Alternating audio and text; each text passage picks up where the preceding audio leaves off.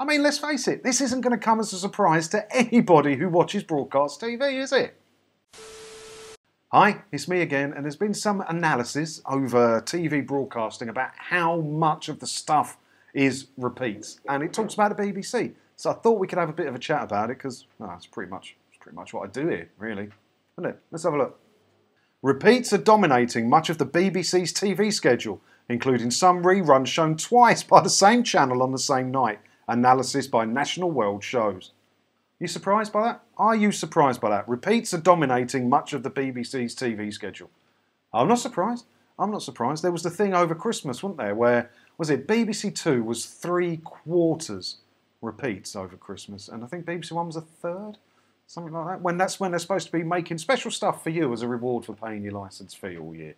You know, Christmas specials and new stuff because you're off work and you can sit and watch a bit of telly with the family. No, they don't care. They don't care.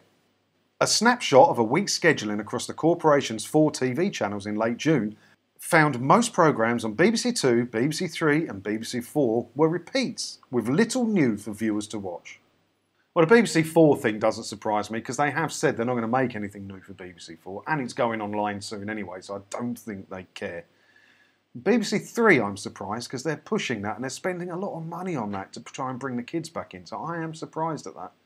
And of BBC Two. But BBC Two is mostly just used now to repeat BBC One stuff, isn't it? Our analysis reveals 52% of airtime on BBC Two in the week ending June 24th was spent broadcasting reruns. So just an average week in an average year, and 52% of the stuff on that TV channel that you pay for with your licence fees, 52% of it was repeats. That's a bigger number than I would have thought. I'm not surprised, but it is a bigger number than I would have thought just on an average week. Isn't it you? This rose to a massive 85% and 87% on BBC Three and BBC Four, respectively. So 85% repeats for BBC Three.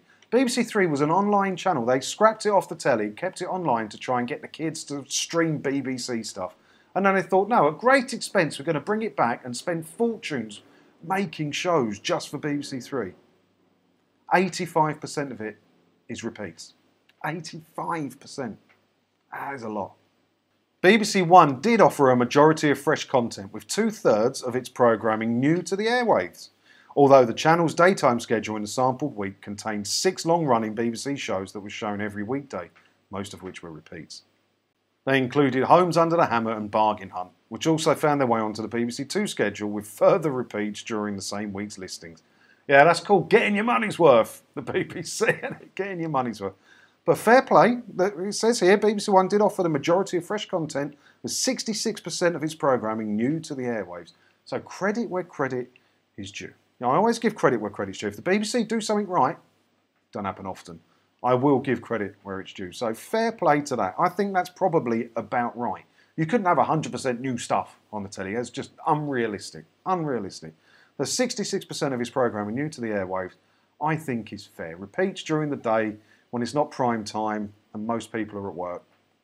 I've got no big problem with that. No big problem with that.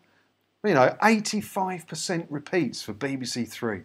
God, that's a lot. That is a lot. That is way more than I would have thought. Am I surprised at that yet? No. No, of course I'm not. So if you're a TV licence fee payer, ask yourself if your 159 quid a year is being well spent. It doesn't sound like a lot of money to some people, I will accept, but it is a lot of money to some other people, you must accept. So all in, the BBC get about 3.2 billion quid a year from TV licence fees. And it's up to you as a licence fee payer to decide if it's good value for money, right? If you get value for money from that. I never felt I got value for money for it, and that's why I don't pay it. And as long as you don't watch anything as it's being broadcast or use BBC iPlayer, you don't have to pay it. You can still watch 90% of the stuff, I reckon, that you'd watch anyway.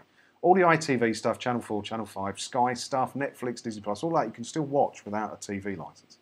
The only thing you're going to miss out is stuff as it's being broadcast or using iPlayer.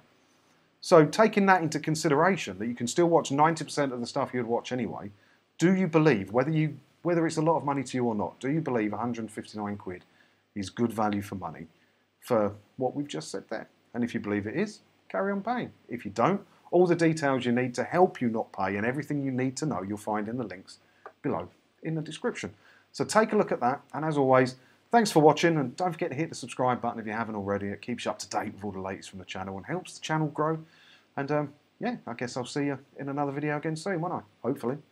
Ta-da!